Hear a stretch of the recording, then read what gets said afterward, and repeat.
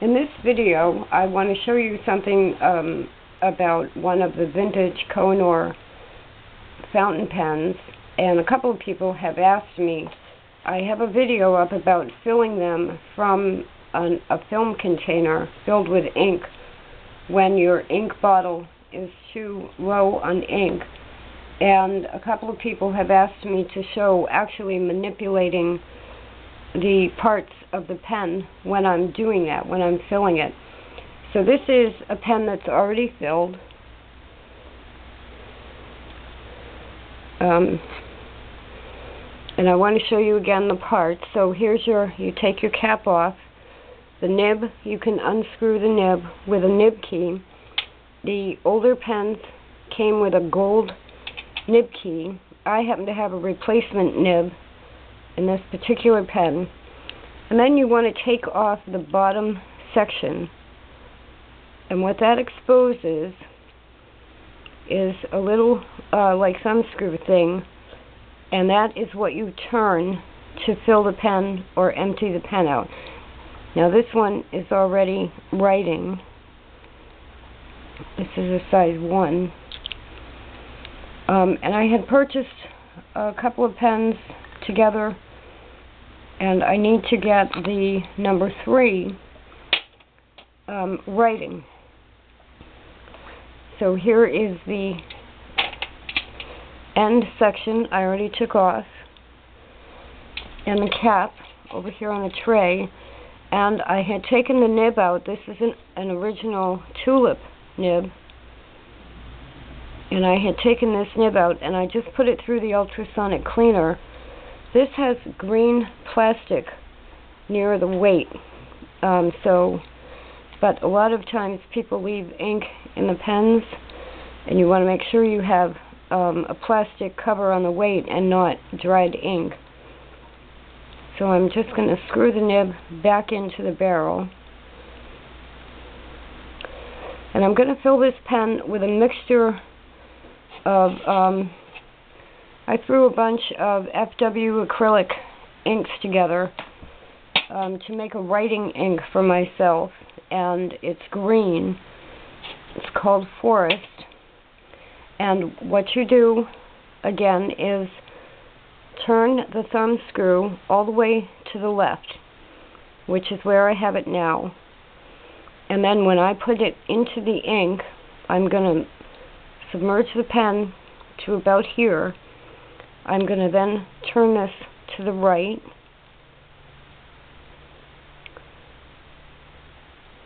which will draw ink up into the barrel. But because it won't fill completely the first time, I'm then going to turn it to the left and do that a couple of times. So when you turn it to the left, you're forcing air through. There's probably a piston in there that pushes the piston this way. You're forcing any air out. And when you turn it to the right, you're pulling ink in. I think you'll be able to see this. So I've submerged it. I twist that little thumb screw to the right.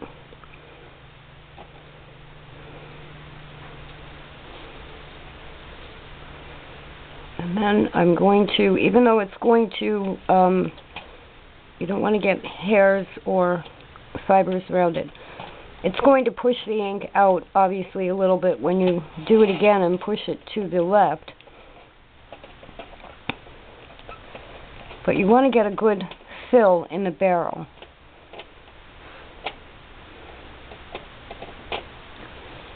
So then I'm just going to wipe that off. And this is a size 3, as I said. I may not need the bulb syringe to get it flowing, and I don't.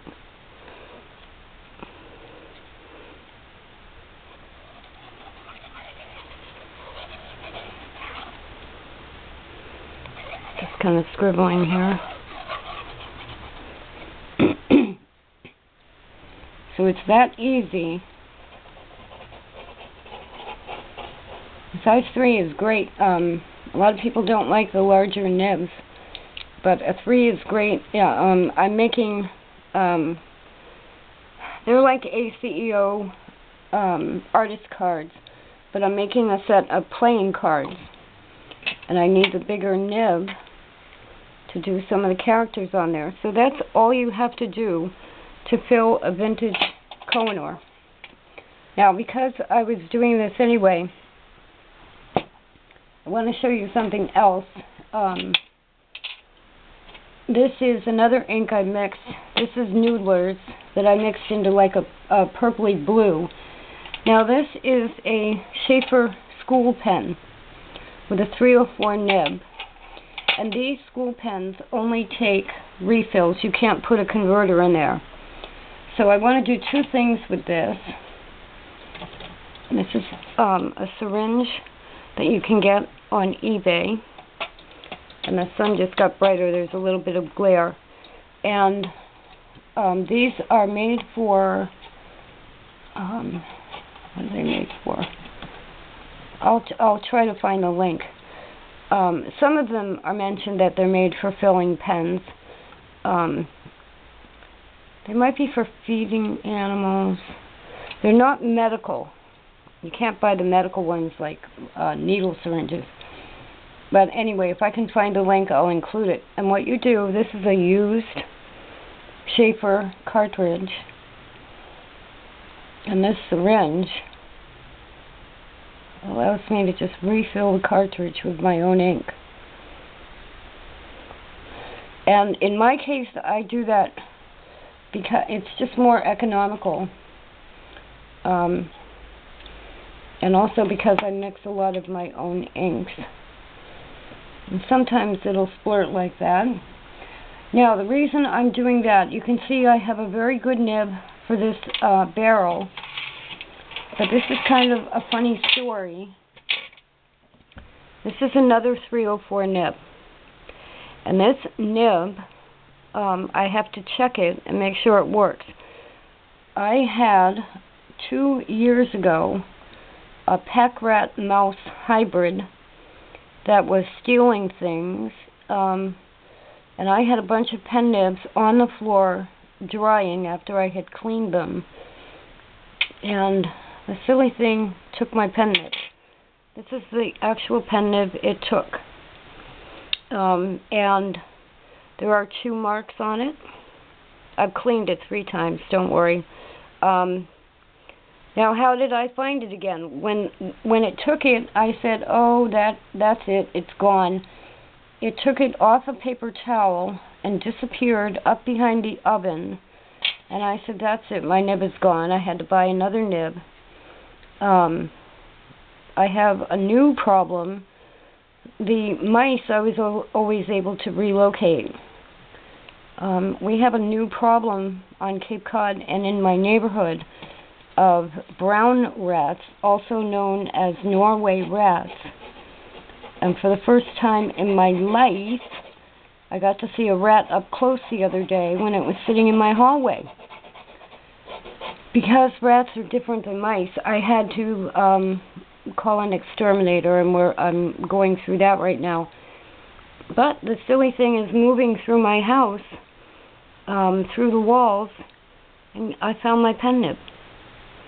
And it left it at the basement, at the next to one of their little trails. And pack rats do that when they drop one thing when they find something more interesting. And in this case, it was taking scented candle wax and left my pen nib. And I was going to throw it out because the rats have had it, the mice have had it. I mean, it's been in the wall somewhere for 2 years, moved all through the house, if you can imagine it. But this is kind of a testament to Sheaffer because, look at this. It still writes beautifully. So I get a little determined sometimes. It took me months to get to the point where I could say, okay, the pen nib is gone. And to get it back 2 years later is a little bit miraculous. So now, there is my pen nib, And what I've done, I'll probably use it and put it back in here. Rat had this. It's going to have a special little bag because I had gotten a nib to replace it.